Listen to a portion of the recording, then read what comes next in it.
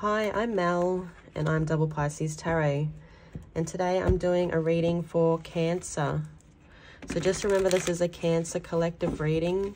Take what resonates and leave the rest. Messages for Cancer. So we have the King of Wands. We have the Three of Cups. So there could have been a King of Wands in your energy, Leo, Aries, Sagittarius, someone that was passionate about you.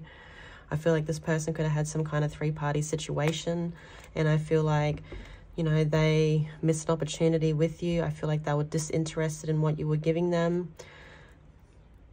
But there's something new coming, so get ready, Cancer. I'm going to leave it there. Bye-bye.